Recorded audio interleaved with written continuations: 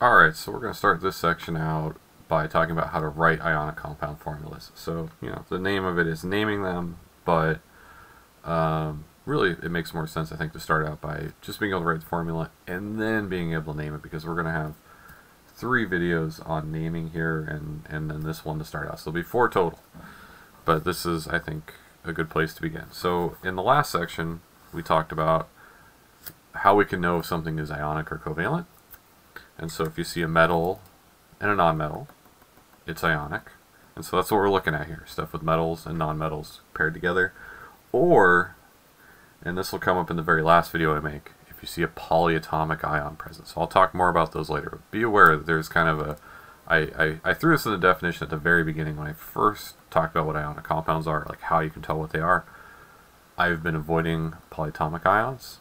They're going to be the last thing I talk about with this. So we're going to start out just how to write formulas, and we're going to work with just the ions we know, and we're going to build from there. So I'm going to have a video on the transition metals. I'm going to have a video on the polyatomic ions, and those will be the last 2 I make. So those are kind of like the final details we're going to fold into this idea. So first, just how we write these formulas. So we can use periodic table, and we can know the charges of our monatomic ions. So monatomic means 1 atom. Got 1 atom in there. If it's polyatomic, it's got 2 or more. Simple as that.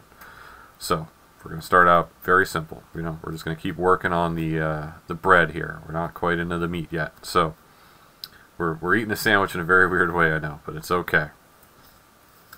So if we have a ionic compound like lithium chloride, LiCl. That would be the formula. So we're just going to start out right off the bat. Here's a formula. And so what is the charge of our lithium ion? What's the charge of our chlorine ion? And I'm not going to draw the dots here. I'm just going to write the charges. So these aren't dot structures. This is just regular ion notation. So lithium has 1 valence electron, so when it becomes an ion, it just gets rid of 1 electron. It becomes a +1. Okay? And chlorine is going to add an electron and become a -1. So it only needs 1, and then it fills its shell. Lithium only needs to get rid of 1, and it empties its shell. So this is an example of a formula. Now there's a couple details with this. We always write our formula cation and then anion. So we have the positive charge thing first, which is what we have here. We have the negative charge thing last, which we have here. And then all charges sum to 0. So we have a +1, and we add to that a -1, and that gets us a 0. That's what we're talking about here. So this isn't like Li2Cl. Alright? And then the last trick, and we're going to practice this a little bit, but I'm going to lay out the rules. So we always go cation first, then anion second. And this is something that's going to carry into naming as well. All the charges are going to sum to 0. So that's why we have those little subscripts sometimes, like 2s and 3s. If there's no subscript, it's a 1. Why do we not write 1? You know why we don't write 1, because chemists are lazy. Now if you try to say it to any other chemist in the department, apparently they don't take it well. I wear it like a badge of honor. Just be aware. You talk to any other chemists, maybe keep that one in the back pocket. Alright, so what's the last trick here? Oh yeah, so no common denominators. So there's no common denominator for the subscripts. So for example, what do I mean here? LiCl? Good. That's a 1 and a 1. I mean, common denominator 1, what can you do? But if we have something like Li2Cl2, that's bad, because this is a 2 and a 2. They have a common denominator of 2, so we want to always make sure it's the lowest common denominator set. So if you can divide these by the same number, you just do that. So if that ever comes up, there's going to be a trick I show you in a little bit here. So this is a very simple example. Let's scale it up, and I'm going to show you a cool trick when we scale it up too. So let's do another example here of writing a formula. Let's say we have the magnesium ion, and we're going to make an ionic compound with the oxide anion, so oxygen with 2 electrons. So these are the charges of our ions. Magnesium is going to lose 1, 2, so it becomes a +2. Oxygen is going to pick up 1, 2. Oh, this isn't going to work too well at all. Alright, well, I can't show the trick yet. There's really no point, right? So what does this become? MgO. +2, -2 is going to equal 0. So we only need 1 of each. And so that's it. And then we write cation first, positive charge thing first, negative charge thing second. And there's no common denominator, it's 1 to 1. Alright, so now let's do a little bit more complicated example. This is what I get for choosing magnesium, when aluminum is the one that should do the job.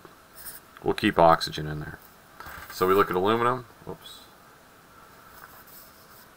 right here. It loses 1, 2, 3 to empty out. So 1, 2, 3 empties out the valence shell. Oxygen still picks up 2.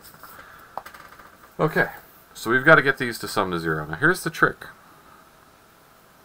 We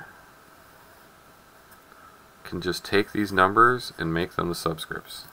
Now don't have a subscript of the -2. I want to be clear about that. You don't have a negative subscript. What you want to do is you just have 2 aluminums, is what we're saying. So this was -2. Well, that means there's 2 aluminums. And then there's 3 oxygens. Do that little diagonal switchy trick. Alright? And so now what I have is I have 2 times +3. And I'm going to add to that 3 times -2, because each of these are -2, but I have 3 of them, so that means I have a total of -6 here. Each of these by themselves will be +3, but I have 2 of them, so that's going to be +6. And it equals 0. So our charge works. And again, positive thing first, negative thing second. So cation, then the anion. Alright, and so that's our formula. Now there is a pitfall to a little diagonal trick. So let's look at that magnesium oxide again. Let's say I do the diagonal trick here. Well, I'm going to get Mg2O2. Do you see the problem with this? So if I look at it, first off, the charges are still going to work out. So if you're just like, oh, the problem is it's not a 0 charge, that's not it. It's still going to be a 0 charge. So I'll have 2 times +2 plus 2 times -2. That's still going to equal 0. So do you see the problem yet? Right there. Remember it was MgO before? There's a common denominator between these 2's. So I have to take an extra step. I have to recognize that common denominator and just call it MgO. So beware when you do this diagonal trick. If there's a common denominator, like if you have a 4 and a 2, or a 3 and a 6, or something like that, you've got to cut through by the common denominator. So just a heads up on that. But that is every trick you need to write an ionic compound, and what we're going to do is just add details to this idea. So now we're going to go backwards. We're going to go, well, if I give you this, can you name it? I was saying the names, but I didn't tell you how to name them yet. That's going to be the next video. So after that, we'll talk about transition metals, and then we'll bring polyatomic ions into the mix. And all it is just building on this same basic concept. We write a formula in a way where there's 0 charge and no common denominator in our subscripts. So, make sure this makes sense before we move on to the next one. and you know, there should be some practice worksheets for it too. Maybe, you know, before you work on the worksheet, you probably definitely want to do the naming first, because it's going to have you switch back and forth between the two. But yeah, so this is the core concept here.